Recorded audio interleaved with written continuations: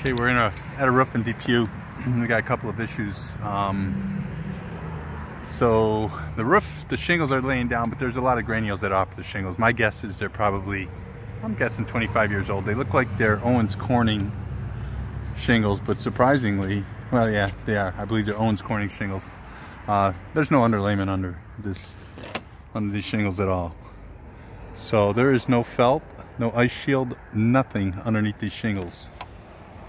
This seam right here is 1.5 inches from the rain groove. So water's coming in up above that seam into the decking. If you look at the bottom of the soffit, you can see the rustiness from water's been coming in on the overhang. Okay, so yeah, that's just not right. So that's an issue. The shingles are laying down flat, they're not curled up, but the granules are gone. So it's on borrowed time right now. So I'm gonna go up on the roof and see what the upper looks like and try to stay off the ice patches. But it is one layer. Unfortunately, it's gonna have to be stripped because it doesn't have an ice shield system or an underlayment on it right now. So it's too bad because we could have saved a big expense. Also, the gutters are gonna have to be replaced with the roof because the gutters are on top of the drip edge instead of under the drip edge. So when we go to tear the drip edge off, the gutters are gonna come down with it. Plus the spikes are pulling out and none of them are pitched right, so. Excuse me.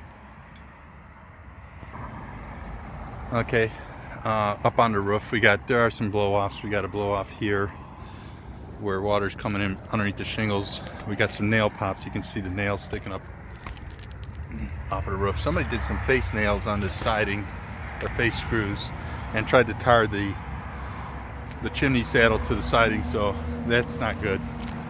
So we gotta address that.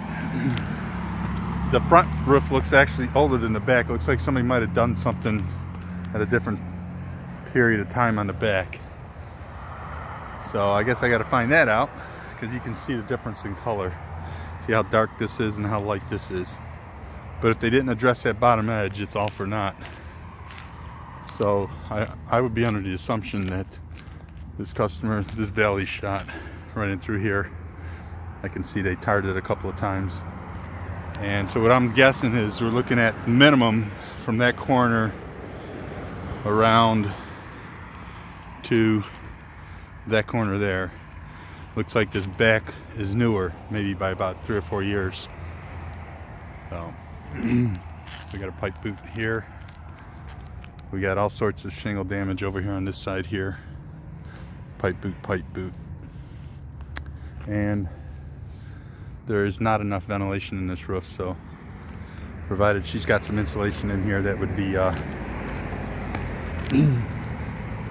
so you got a power vent, and if we can get the natural airflow, the power vents, we recommend just omitting it completely because it's fruitless. When it starts to dry air, when that comes on, air goes by path of least resistance and it just pulls air from the other roof vents, sometimes causing leaks in the roof too.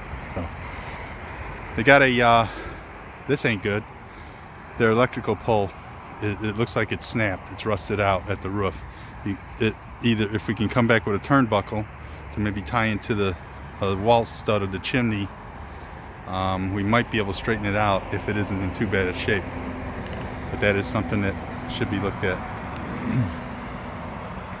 But yeah, these gutters are, it looks like we might have done, these are all spike and furrow, and it looks like we might have done the gutter on this side of the house here, because I see hidden brackets in here. It also looks like the ice had done some damage to it. No, these are not our hidden brackets. These are somebody else's hidden brackets. Oh, somebody did that. Those aren't ours. If you look at this bottom roof edge, it actually swales up. It flattens right out at that bottom. You see how wet it is where the rain grooves meet? See all them spots where the water goes right down and then it fans out to each side of the rain groove? What's happening is the water isn't getting off the roof, it's going sideways there, and it just sits there and migrates, and you can go down there and see the water coming in underneath the roofing. So So there's a couple things that got to be addressed here. We got chimney flashings, pipe boots. Confirm whether it's got to do the majority of the house. This back can possibly buy some time on, but not a whole lot. If they don't have the underlayment. If they got the underlayment, then I'm gonna go down there and move that ladder over and check on this. And maybe I can retract that statement. Okay, in the words of the NFL referee, after further review, there is an ice shield and underlayment on this section here, so this might not be that old. It's hard to tell.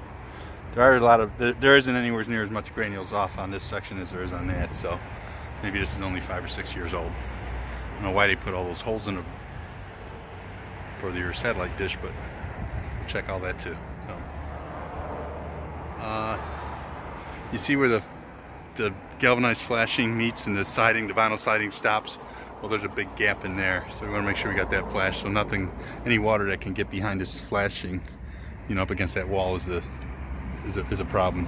See right where the corner post meets the flashing too, that sidings ran short, so when this all gets stripped off, we take the bottom flashing on. This will all be redone the right way. So just a little thing. Good God, it's a big problem.